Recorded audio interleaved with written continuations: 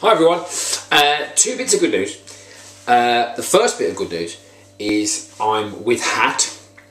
The second bit of good news is I've perfected a weight loss hypnotic technique which I can share with you now in this video that will mean that you'll lose weight for life, have more energy, feel better, and you'll be, get in the best shape of your life. You ready? So look into my eyes, look into my eyes, look into my eyes, look into my eyes.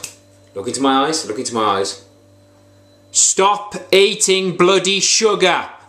Well, anyway, so, right, now, next on my little product list is this. Weight Watchers chocolate flavour whip. I don't know if I'm going to get sued for this. Anyway, right, so chocolate flavour whip. Now, first things first, I get it. I get why they do this, because it is a way, this is 2 points. So this is a way of getting some sweet food into your diet without your take away cravings away, yeah? So I get it, I understand that. And to be honest, there's nothing wrong with that. If you can have substitute foods that help you get over those sugar cravings, that's absolutely fine.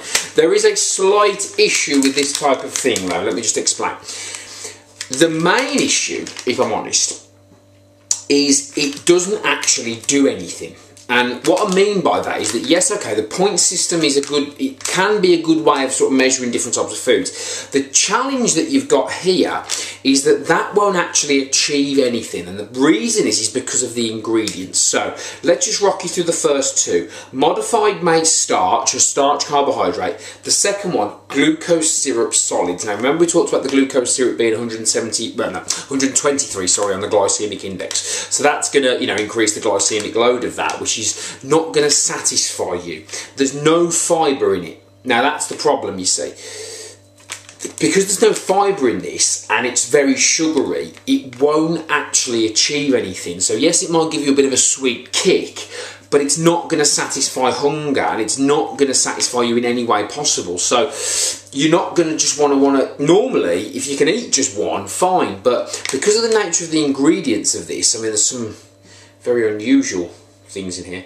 Tetrasodium pyrophosphate, I mean, vegetable oil, I mean, come on. I mean, so it's not healthy, but I don't really think it's going to achieve anything by eating something like that. I get the principle, I understand the principle, because it's allowing this, so each serving 46 calories, 3.5 grams of sugar, so there's nearly a teaspoon of sugar in that packet alone. So do you see what I mean? Is it not better just to have an apple, or some berries, or something like along those lines? So yeah, so I wouldn't really waste your money on it, to be honest, because it's not going to achieve anything, but I understand it. So if you're having problems with sweet cravings, just eat more protein and vegetables, get yourself fuller, fibrous, and you won't feel the need to eat anything like that. So thanks for that. Just remember, it's not personal. I know I'm losing a few fans recently. You wait till what I've got in the future, but it's not personal, guys. I'm just trying to help.